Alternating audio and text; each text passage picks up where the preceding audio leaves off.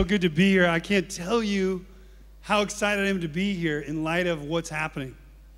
You know, I was here about a couple months ago, and we talked about the moment of Azusa Now. Raise your hand. This has nothing to do with the message. This is a preamble to the message. Raise your hand if you saw anything about Azusa Now in California. You know, it's amazing what's still happening out of Azusa Now. It wasn't just a one-time event. It was an event that is now spurring on a whole movement in America. I was just with Lou the other day. He was in my garage, and we were praying, and Andy was there, and he was saying it's time to do 7 more stadiums in America. And I want to go back in time to what I said before. I was with him in December before Azusa Now is coming in April. And he was so discouraged that Christmas. He's like, Brian, he goes, the warfare over this, I don't know if anyone's going to come. I just don't know. And he goes, man, I know we're doing it. And I think we'd only have like 7,000 to 8,000 signed up. He comes to Singapore, and he tells me, he goes, I'm going to Singapore. I go, I'm going to be there at the same time. He comes to Singapore, and that's where the moment hits of the catalytic role of Singapore in the American revival. Because what happens is Singapore sees the need, not just in a little bit, but they kick it open, the door, with this $1 million plus gift. And when I saw Lou come back, I said, Lou, how was it? He was a different man. And to be around Lou Engle is a guy that's always rocking. He's always got the latest fiery message. And he was undone and melted and like a different human being. He was marching around with joy. And it was at that moment that 2,000 to 3,000 people started signing up every single day from the moment in Singapore. From the moment in Singapore. I'm saying this for a reason, is I know you're not there in California to see it. Some of us were. But now what's happening is, see, in that stadium was the first time we'd seen in a long time physical healing break out in a stadium what it wasn't ministering to by the people on the stage. In other words, people were praying for people in the stadium, and they were getting healed by people, and then they would raise up the wheelchair, and you'd look out, and you'd see like 100 or 200 people cheering while the main thing was going on. And it was like a Reinhard Bonnke crusade had come to America at different points, and it was breaking out, and people were getting blind eyes open, deaf ears, cancers, and the healing didn't stop at the stadium end. It continuing on now. And in fact, on the East Coast, there's a healing outbreak of a young girl that was healed of cancer, just totally turning a high school upside down. There's something that kicked open through Singapore's investment in America and the catalytic role of this church. And I want you to receive it. It's important to receive something when you've been part of something. And I know what that's like. Sometimes people pay me a compliment and they're like, oh, yes, you're right, it's good. But there's an impartation that I want you to receive as being catalysts that catalyzed a nation. Because in that nation, when we would talk about renting stadiums the last 5 years, everyone would say, that isn't done anymore. No more in America. The days of Billy Graham are over. And it wasn't until Lou sold his house, which was the start, and Singapore said yes, that all of a sudden stadiums in America are no longer a fiction or a fantasy, but they're a reality. And so there was a catalyst and a catalyst. Lou Engle and the call comes together with Cornerstone, and there's an explosion that occurs, and it's still happening. And you know what it's like when you're around faith? When you're around someone with great faith, you're a different person. When you're around someone with medium faith, you feel it, you're ordinary. But when you're around someone with great faith, when you're with Lauren Cunningham, Youth with a Mission, he talks about every nation, every idea I give him is too small. He says, Brian, no, it's more nations, it's more this, it's more this. And you're like, man, I so believe it. You're so stunned. You're so like, I want to be that. Have you had that experience? That's what Lou felt when he came here. And that's what ricochets into America. And so for Andy and I, we saw with our eyes the catalytic role of Singapore firsthand. We didn't read about it in a prophecy. We didn't read about it because someone said Singapore is cool. We didn't hear about it in a book on Singapore. We didn't have pastors tell us from Singapore. With our own eyes, we saw the catalytic role of a nation changing another nation. And 1 John says the disciples saw Jesus. The disciples, they said, what we've seen, what we've heard, what we testified to. In other words, they weren't writing books about something that happened 500 years ago. They're like, we were there, we saw Jesus, we're writing about it. Well, we were there and we saw one of the largest stadiums created in America. There was no way to fill it with more than 5,000. A nation that is in a desperate place right now. And all of a sudden, a kickstart of faith. And somebody and everyone now is saying, you know what, that was the greatest idea in the world. Have you ever had a bad idea until God says it's his idea and it actually works? Then everyone that was a naysayer says it was a great idea afterward. Well, there's a parade of great ideas. Would you just close your eyes for a second? I just pray, God, this place would receive the blessing, God, of what occurred in America would be raining down on them, Lord. And the blessing of their investment, the blessing of what they catalyzed would ricochet back into Singapore and explode in the nations. And it wouldn't just be America now, it would be many nations that Singapore is catalyzing all over the world. I pray now is the time for Singapore to catalyze a move of God in more than one nation, in many, many nations. And we say it is now in Jesus' name. So searching for the scripture is Father's Day. I didn't realize it was Father's Day by truth and fear of God. I didn't realize it was Father's Day. You know how it is when you travel. You don't remember sometimes the holidays. And so I've been preparing for this for like 8 weeks, praying and praying and praying. God, what are you saying to Singapore? What is the word? What is the word? Genesis 12. It's the father of faith. It's Abraham. And so I know that it's the Father's Day weekend, but that's just a lucky break. This was a collision God had planned that I didn't understand. When we look at Genesis 12:1, the Lord said to Abraham, go from your country and your kindred and your father's house to the land I will show you, and I will make of you a great nation, and I will bless you and make your name great so that you will be a blessing. I will bless those who bless you, and him who dishonors you I will curse, and in you all the families of the earth shall be blessed. So Abraham went as the Lord had told him, and Lot went with him. Abraham was 75 years old when he departed from Haran, and he took his wife Sarah and Lot his brother's son, and all their possessions they had gathered and they had acquired, and they set out to go to the land of Canaan. I want to just start here just for a second and just get this in our minds. We see that over and over in the Old Testament, before Genesis 12, we see that God was trying to do something. We see it in the basic terms. We have Adam who doesn't choose right, and that there's all of a sudden there's this seed of enmity between God and man that only Jesus is going to be able to resolve later. But there's this wrestling that begins now in the human race. We see it with Noah. We see the whole world is capsized. There's a flood now.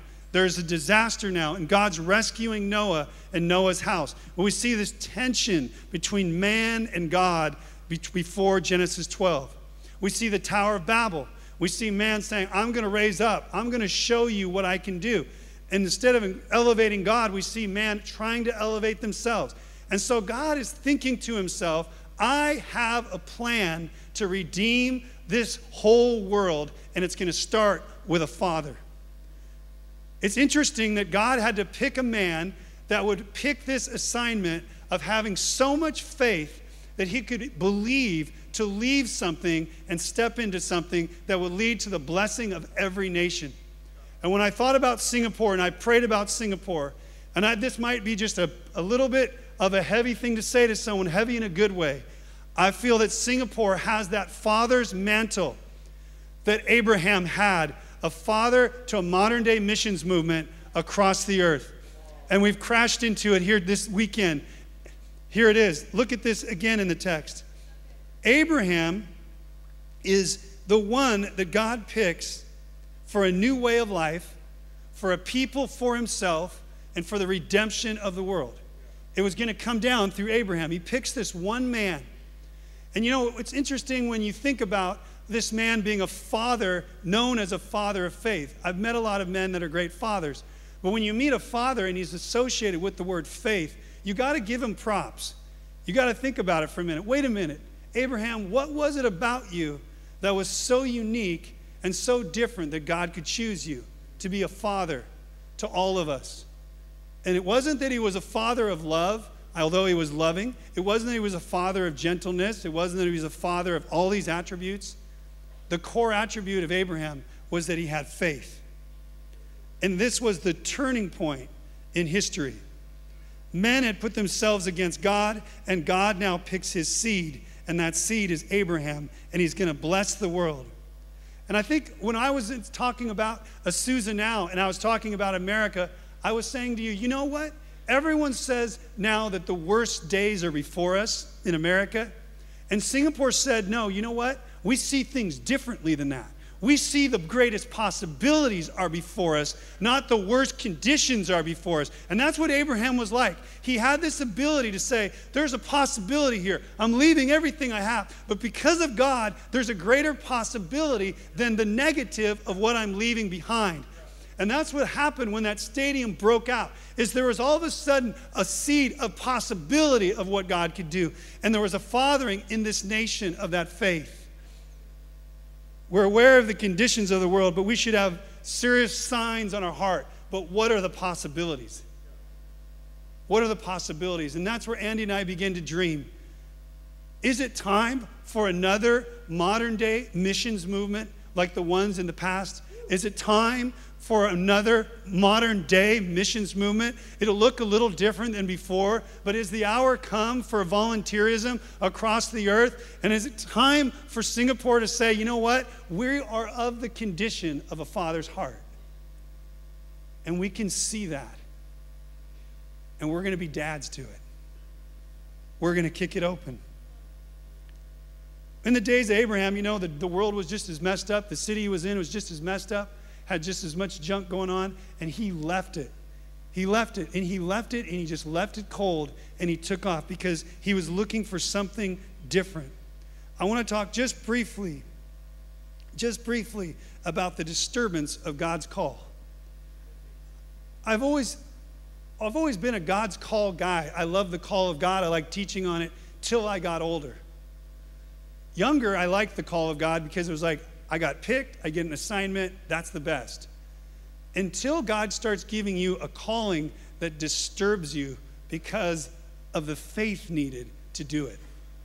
Do you know what it's like to have the call of God almost like haunt you and follow you? His word over your life, and you're trying to run from it, you're trying to understand it. And that's what happened to Abraham. Can you imagine his mind when God said, I'm going to bless you? And later in Genesis, I'm going to bless you like the stars of the sky.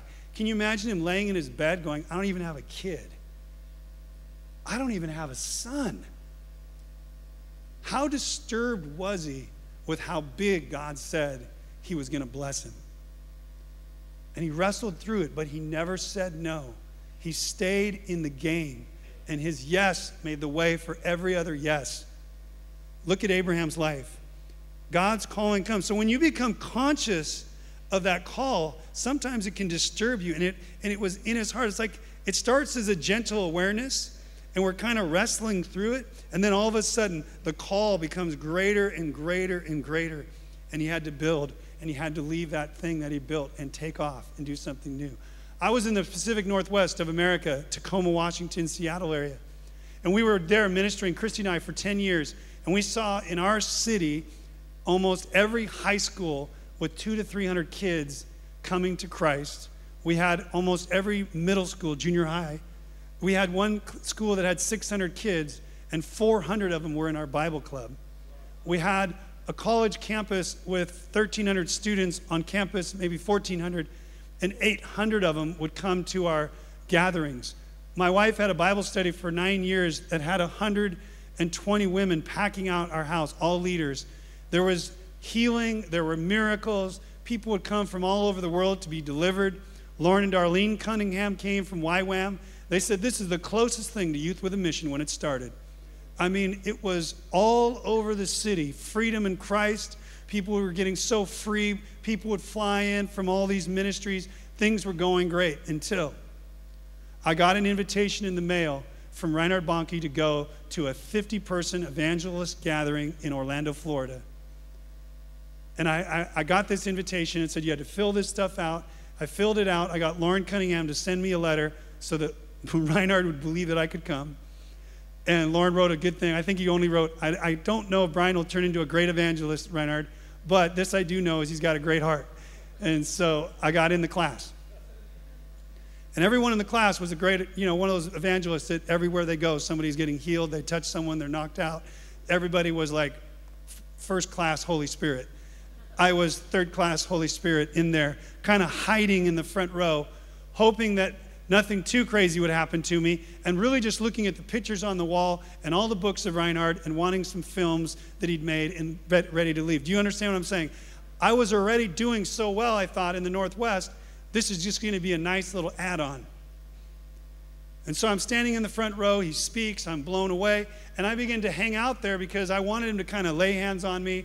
It was the break time. He comes over to me. Everyone else he was saying nice things to. I looked. I go, well, this is going to be wonderful. This guy was saying, oh, it's so good to see you, Ralph. It's been years, and you're amazing. And Bill, you're amazing. And everybody was amazing, and everyone was, like, loved. So I'm in a setup of, like, this is going to be so great. Big hug, picture, the whole deal. He looks at me. He doesn't smile anymore. He goes, prophetic. He goes, you, sir, when was the last time you did something preposterous? I was just like this. And he goes, do you have a salary from a church? I go, yeah, I'm the head pastor. He goes, yeah, get rid of your salary. It's for the nations. You got to go. I mean, man, it was disturbing. My mind went, how am I going to go home and tell everyone I have to leave? How am I going to sell my house? What am I going to do? And I went to the snack area. Do you got anyone here in Singapore comforted by food? I know you are. So I went to the donut area and had a maple bar and tried to hide out. And Reinhard sent his assistant back there, Peter, and Peter found me and was eating a maple bar until he saw me. And he looked at me, and I don't know if they'd planned this in the back room. I don't know if they were just cheating off each other's prophetic notes, but he looked at me and he said, you, sir, when was the last time you did something preposterous? Do you have a salary? That's the problem. Get rid of your salary. It's for the nations. And I went out to the parking lot and I wept. And I realized that I'd become comfortable and safe. And it was time for me to go. I want to ask you this question. Isn't it amazing when God's call comes to you, it's disturbing. And Abraham was in this place of disturbance, and God was meeting him and saying, Abraham, I need you to step into something that's so great, and I need a guy to say yes, and I'm picking you. You got to say yes. You got to leave everything. You got to live in a tent. We left Tacoma. I remember selling my house. It was in the crash, and our house went down $400,000, and so we lost everything. All our belongings we sold. You know the nice kitchen table, the one you bought for $3,000 and you sell it on whatever, on Craigslist or whatever you have here for $200 because no one buys it for full price. Everyone bought everything in our house in 2 or 3 days. We had enough for the plane tickets and a little bit for, maybe, I don't know, just a few extra clothes. And we left with all of our inheritance gone, lost in the house, lost in the furniture, arrived in Kona, Hawaii, sitting next to Lauren Cunningham going, okay, I came. How you doing? Like, I was waiting, like, okay, give me my calling. The man of God's here. Me, right? He goes, I'm just so glad you're here. I'm not hearing anything right now about anything. Just invest in the Lord. You know how you answer that? Yes, great. I'm going to invest in the Lord, absolutely. And you just leave so sad.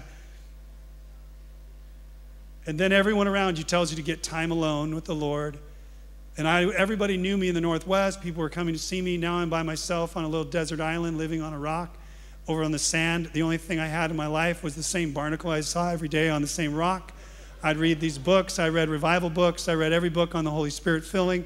I read every revival book 10 times I already read, waiting for the filling. Nothing happens, and I'm walking into Ohana Court after about 6 months of this, and Andy Bird and I became friends in this moment. And the friendship with Andy Bird and Fire and Fragrance in Kona begins to erupt in my heart. And he invites me in, and I begin to teach in his class. And all of a sudden, the power of God drops in the class. I threw the book I wrote on the ground and said, I'm sick of teaching my material. I need God. And God came down, the power of God, and the meeting went on for 9 hours. All throughout the day, the whole campus looking in the window. And we said, something's going on. Something's happening. And it was a seed of faith. And then our friend Amy came in and said, it's time for the circuit riders. I saw an angel, and the angelic encounter said, it's time for the circuit riders. We released in America and the nations again. And the circuit riders were these raw revivalists in American history. They were these fierce men on horses that brought revival all across America. And instantly I knew, God, you're calling me to be a father. I left everything, being a speaker, being an author, being everything. I'm no longer able to build my thing. I'm a father.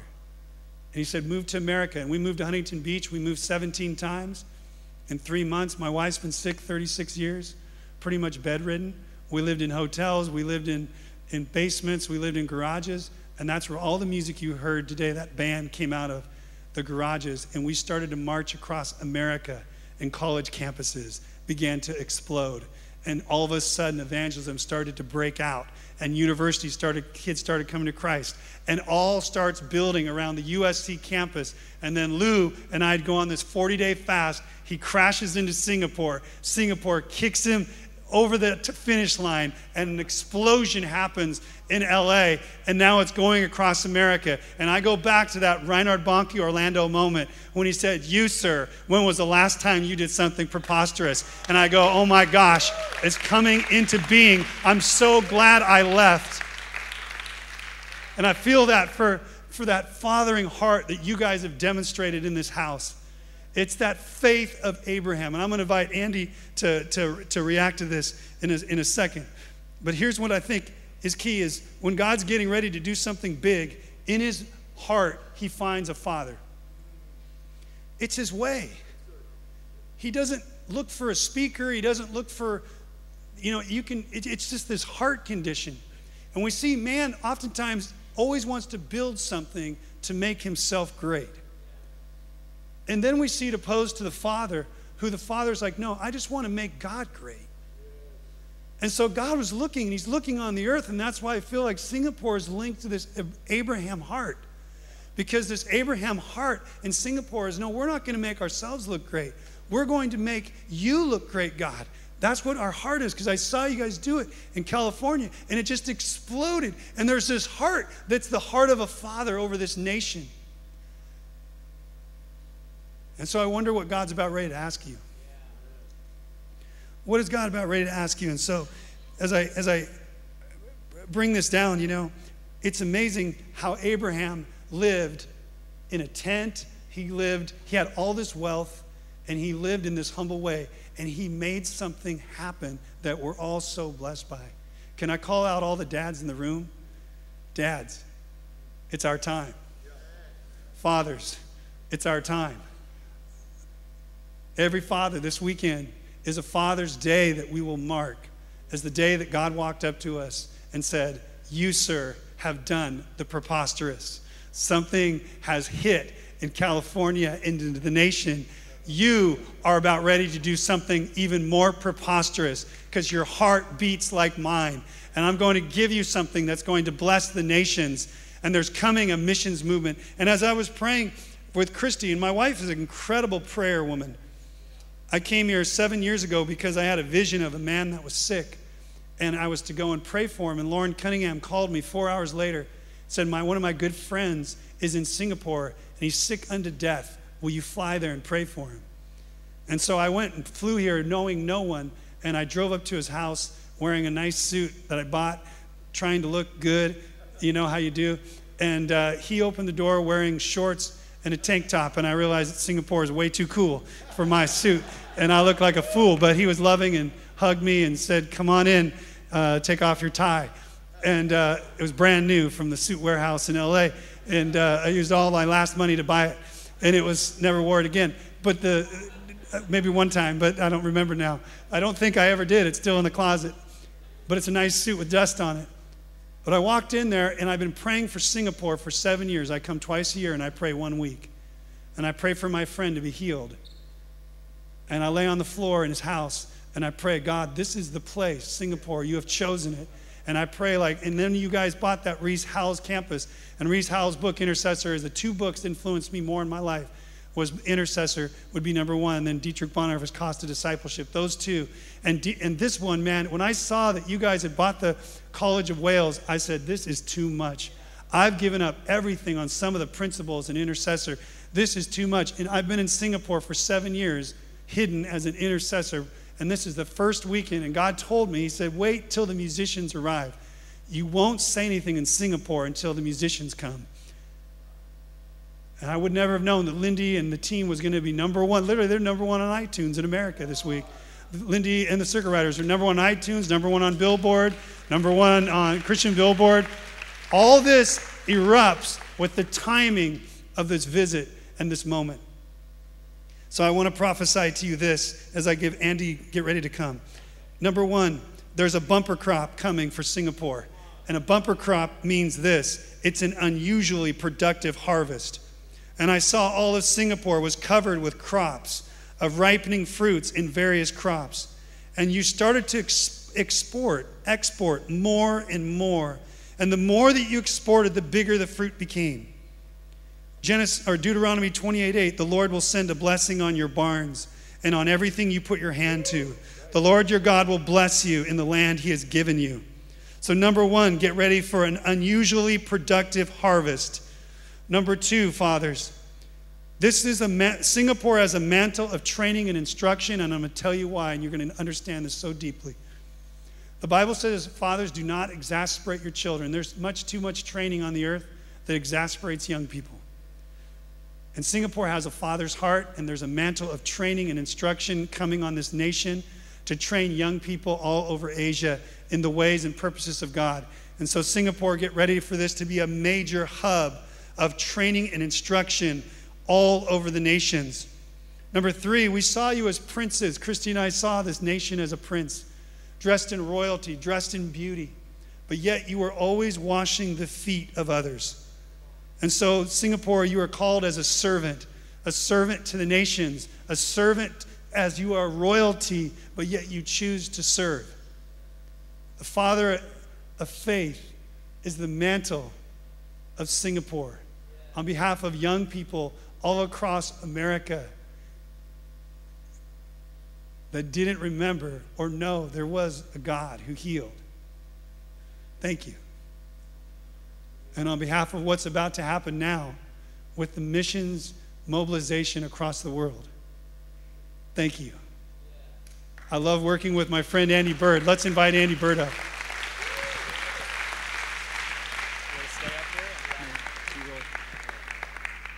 It is such an honor to be with you, and I'm not going to be long here, but I've had the privilege of spending the last several days with a crew called the Burning Hearts, and at a conference they were holding, and so stunned by the Singaporean people. And this may be my 3rd trip here, but it's also the first time in my trips here that I've ever been able to actually speak and just share some of what I felt the Lord has said for this nation. And so flying in, same as Brian, we spent the last several weeks really seeking God and what He's wanting to say to Singapore. And we know you've heard and have done amazing things, and we've just come as a Barnabas to just encourage and bring encouragement to what you've already done and to what the next season is. And I was thinking how profound it is that it's Father's Day, and I have 5 children. So I love Father's Day. It's amazing. But there's 2 aspects to Father's Day that really I think are real. And one is it's incredible because your kids, are like, we love you, Dad, all those great things in the video that all the dads said, But the other part about Father's Day that I don't know if other fathers can relate to is like Father's Day is also where I'm reminded I'm a father of 5 kids. And it's like, holy smokes. And so in one moment I'm like, yeah, they love me, I'm a great dad. And the next moment it's like, oh my Lord, I have 5 kids I'm responsible for. And it's like this amazing elation and joy and excitement. At the same time, there's like this fear of the Lord. this sense of responsibility, right? These 10 little eyes are looking at me every day, for better or worse. And they're going to repeat, they're going to mimic what I show them, what I teach them, right? And so there's this celebration. I feel part of what Brian's emoting is like, please hear from us coming from America. We want to honor you because you helped start something that is literally changing lives right now. Like, it's real names, real faces. I was at a gathering with Lou just a couple weeks ago, and these young people from West Virginia came and said, Lou, the day after Azusa Now, a young girl stood up that Brian referred to in the hallway of her public high school and said, I was healed of terminal cancer. And she started preaching the gospel in a public high school that turned into a move of God where hundreds of kids were saved. I was standing with 3 of them, 16, 17 years old. They'd been saved like 2 weeks. They had so much passion for Jesus, so much zeal in their hearts, and they were newly saved. That was part of the fruit of Singapore. Lou told us about another group of Native Americans that came. A man had done a 40-day water fast leading up to Azusa. And his community, it was so enamored by this, they weren't even believers, but they were stunned by anyone who would fast on just water for 40 days, that they were tracking with him, trying to find out what he was doing. They heard he was going to Azusa Now, and I think it was 40 or 50 of them came with him, not even Christians. And at Azusa Now, they got radically saved, marched down to the beach, got baptized in the ocean, went home to their native reservation, and a move of God has broken out in that reservation. Hundreds of salvations. And I hope what you're hearing from Brian and hearing from myself is that we ought to honor you as a father to a move of God that is breaking out in America. We know it's the beginning. There's so much more to come, but we believe with all of our hearts that what began at Azusa cannot be stopped.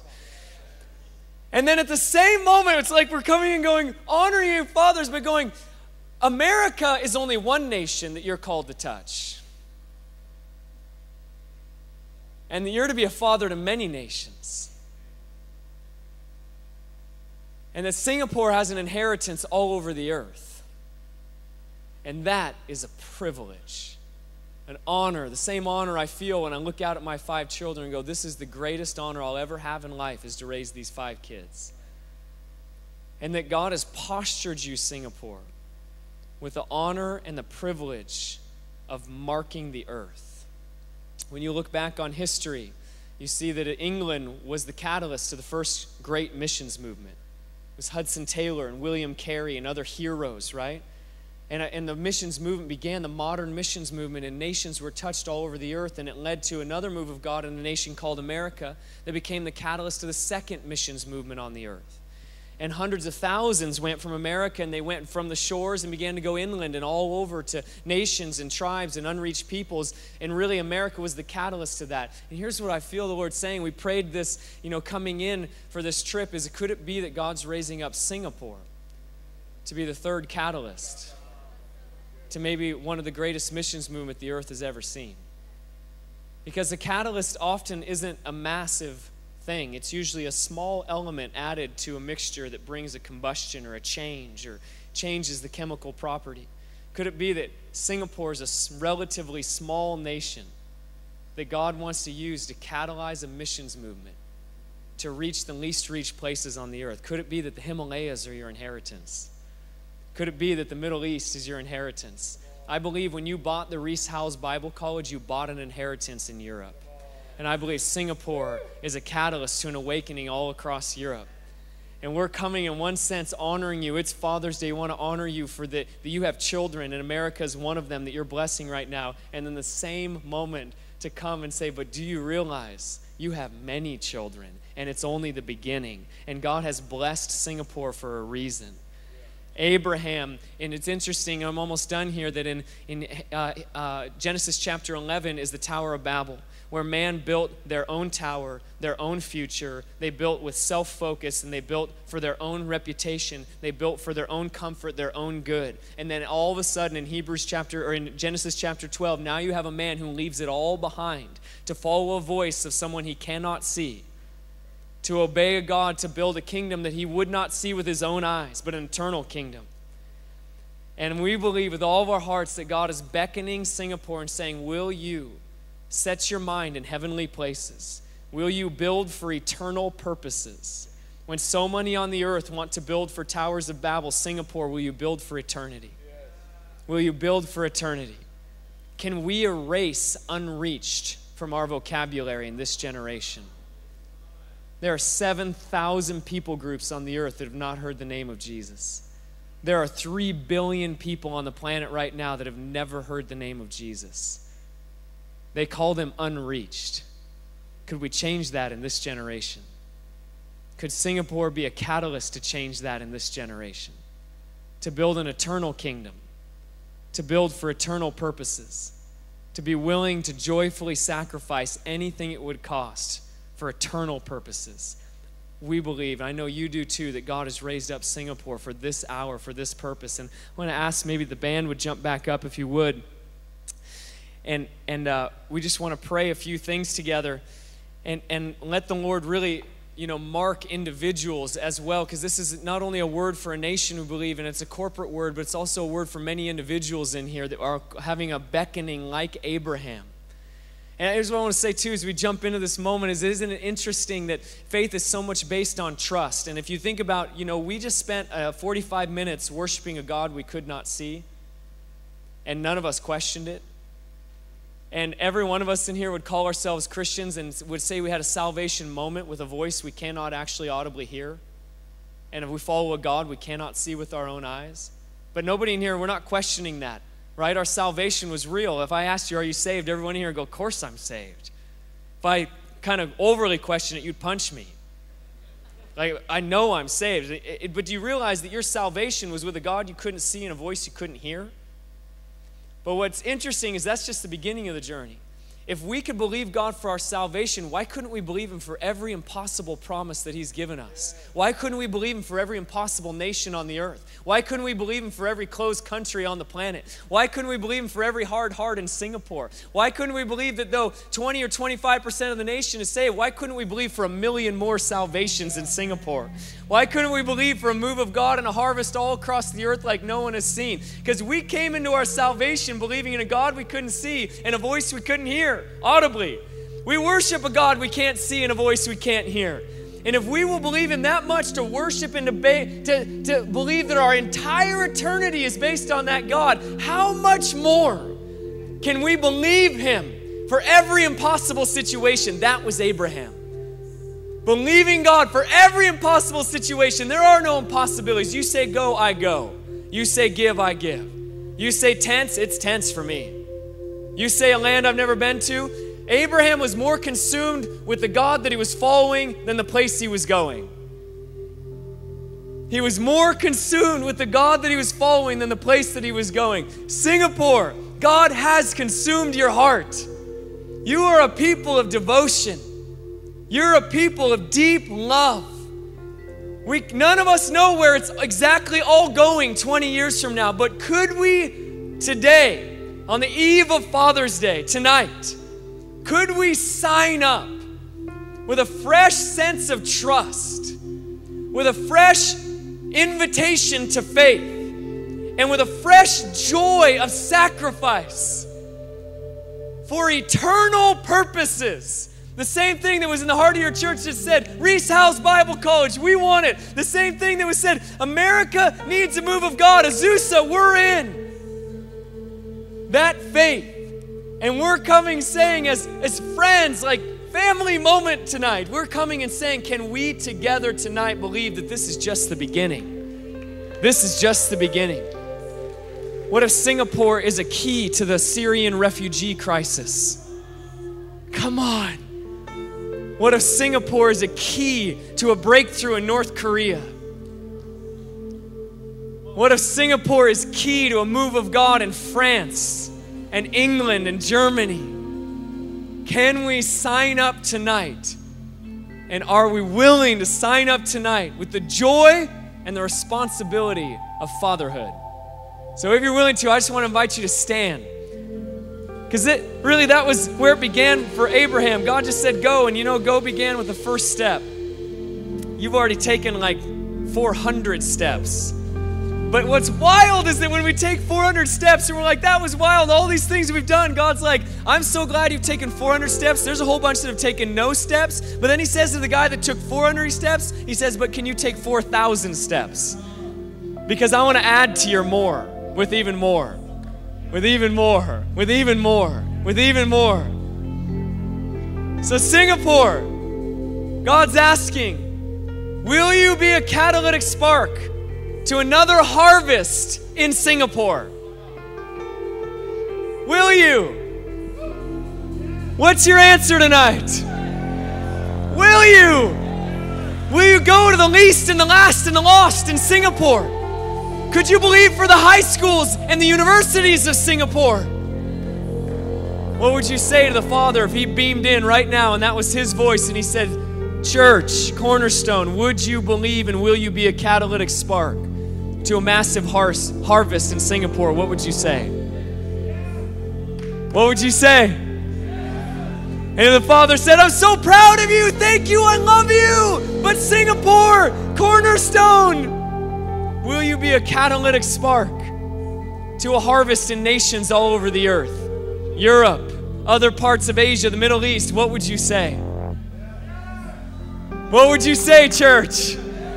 Back of the church, what would you say? What would you say? Holy Spirit, we pray right now that you would come and that you would fill our hearts with fresh faith on Father's Day for a move of God across the earth that unreached could no longer be said in this generation because of Singapore and the catalytic role it would play. We pray right now, fill us with that faith. Fill us with that faith, Jesus. If you would, begin to lift your voices with me right now. Let's ask God. Let's ask God, fill us with faith. And in the same breath, let's say, God, we say yes. Fill us with faith and we say yes. Let's lift our voices all over this place. God, fill us with faith and we say yes.